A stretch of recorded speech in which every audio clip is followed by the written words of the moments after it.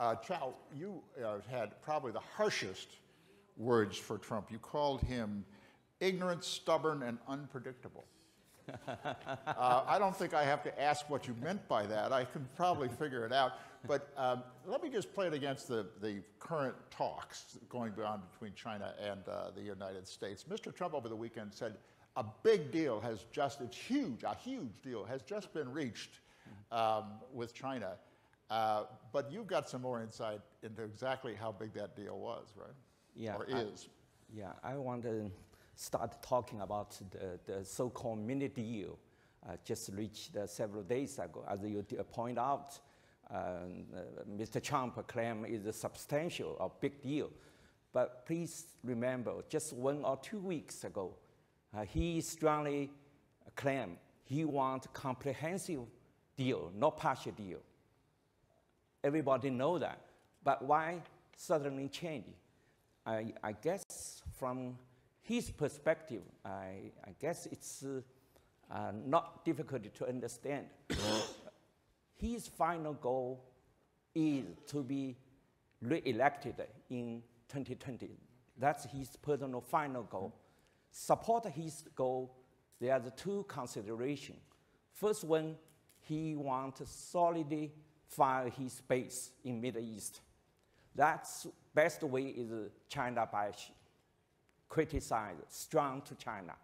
Second consideration is keep U.S. economy from be weakening, from recession.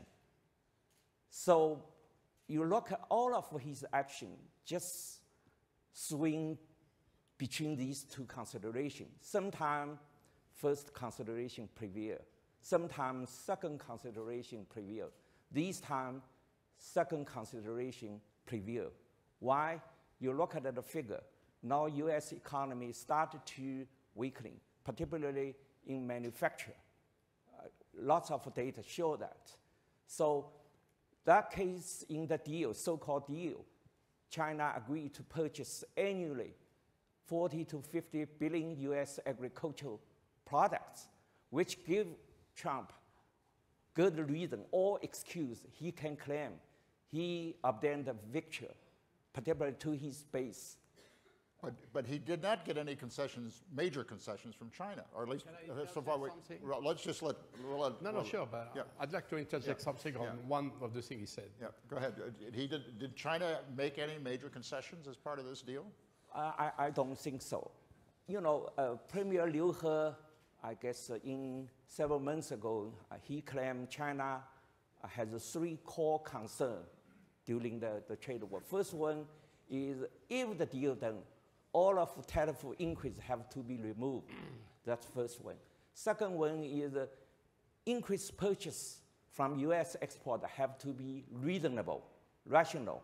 Third one is the text of the agreement have to be well balanced without hurting sovereignty of China or dignity of China. The last one is more controversial. It's more complicated. So in this deal, of course, China didn't give up his core, the last one, core concept, because that's the part of partial deal, not all of the deal. So I guess both sides do maybe a little bit step forward to have kind of compromising. Of course, I read some social media in China. Some corner of China feel they're unhappy with the deal. They ask, what benefit for China? China, even without the deal, they agreed to purchase more agricultural product from U.S. Only U.S. agreed to postpone increase from a tariff from 25% to 30%. Also, during the meeting in White House, Rottweiler to chip in by saying December 15, whether increase or not increase, have not decided. Obviously, U.S. still try to use the tariff as a weapon to continue push China. Mm-hmm. Jean-Claude, what were you going to say? No, I wanted to say 3 things. One, when you say that manufacturing is weakening, this is true in certain states. Now, remember, manufacturing is a very low component of the GDP in the United States, which is an economy largely based on services. So it's relevant in as much as it is in a state that's considered to be a swing state. If it's in Michigan, if it's in North Carolina, or if it's in Wisconsin, Trump will care about. At the same time, you can't say that the economy is weakening because it has been acknowledged, published very recently, the employment figure have never been so good in 50 years. And this is not what the administration says, this is the official statistics. We had the lowest unemployment that we've had in 50 years. And that's what matters at the end of the day. And in the relationship with China, I agree with you that Trump once said, I want a big deal, and he will settle for anything that will help his re-election. So I think we all agree on that. I think we got it loud and clear. He's not hiding it in any way, shape, or form. But the real issue are, as we well know, in the relationship with China, which are real, and Trump is raised these issues, but he's not prepared to deal with them because he knows that he can't deal with them in a relatively short period of time, and that's not going to help his re-election. This is intellectual property. This is the market access, to mention too. This is unbalanced transfer of technology. And so, I mean, we can name it, so we know what these issues are. That's not going to change. But what matters is that if he gets a small deal, and he can say, as I said before, with the milk producer in Wisconsin, look, I get you 5% more, that may shift some electoral votes, and that's all he cares about. I mean, he's not trying to resolve the fundamental problem of the economy and the society in the US. He wants to get reelected. Mm.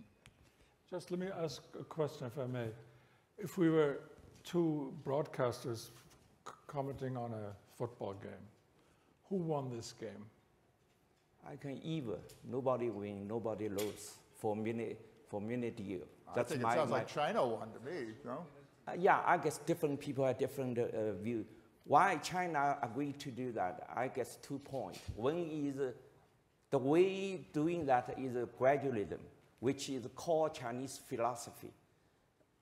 China understands it's hard to make a comprehensive deal in short term, but gradually to reach someone which will create environment to be promote the further negotiation. One thing I want to point, in the trade war, China is on the defensive. That's very important. Also, you look at all of the fact. You mean on the defensive in the sense that it was started by the United States? Yes. Also, one thing I should remind, I feel very sorry, not many foreigners mention that. Yes, many criticism to Mr. Xi Jinping. Yes, yesterday lunch, Kevin said that. But Xi Jinping said one word, not very mentioned by many people, particularly in Western. He said, we have 1,000 reasons to have good relation with US. No single reason have a worse relation with US. That's very important. So general feeling is China wants to make some compromise. That's the first point. The second point, China wants to buy more time. Why? Let high-tech company to find some components made non-US for export. Let them find more other markets. As we heard in the high-tech panel yesterday. Yeah. Also want to keep foreign FDI stay as longer as possible in China. They don't want the decoupling. Also, from the survey of American Chamber in Shanghai, so far, also I talked with my friend with that. Not many American companies have already started move out. They keep hold because the cost of moving out is tremendous. But if the trade war stay longer, maybe some of them have to move out.